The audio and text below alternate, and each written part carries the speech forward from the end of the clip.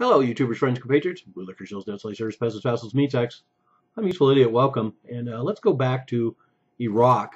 And this is an interesting story because it doesn't have anything to do with the war there directly. It's about the dam in Mosul, and I've seen a couple stories on this now. It really isn't making headlines, but it seems pretty interesting development. It could have a huge impact, and so let's look at a little closer at this story. It's about the dam in Mosul, and the Iraqi engineers who actually built the dam are warning that the structure is, quote, increasingly precarious, unquote, and could fail at any time.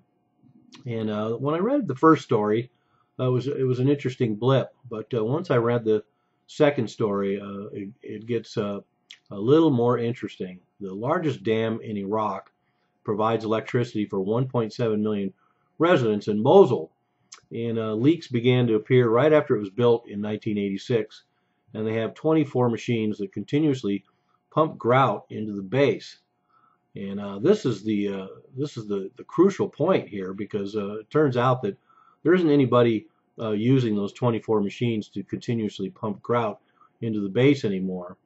And in fact, since ISIS took control of the region, those engineers now warn that there's a critical situation, as most of the injection machinery has been stopped and the maintenance crews dissolved. In fact, some of the machines have even been looted, and there's no cement available to pump into this base. And in fact, let's see, 9 years ago, in September of 2006, there was a U.S. report that said, quote, in terms of internal erosion potential of the foundation, Mosul Dam is the most dangerous dam in the world, unquote.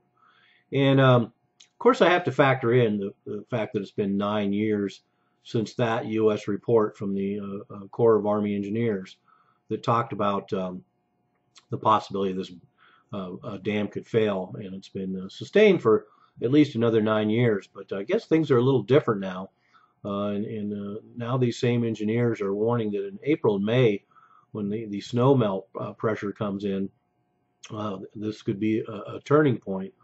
And they say that water would arrive in Mosul within 4 hours and Baghdad within 45 hours, and that millions of people could be affected. The calculations that there actually could be 500,000 to a million casualties, which sounds pretty dramatic. But anyway, so here's this story.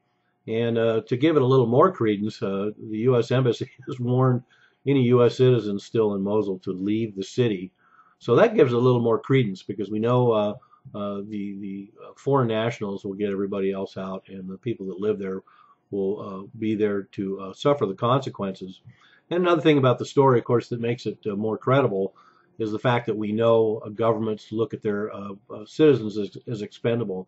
And I'm sure that's even more true in that part of the world. We have the Flint, Michigan, in the United States. Their water is full of lead, and the government does a cover-up.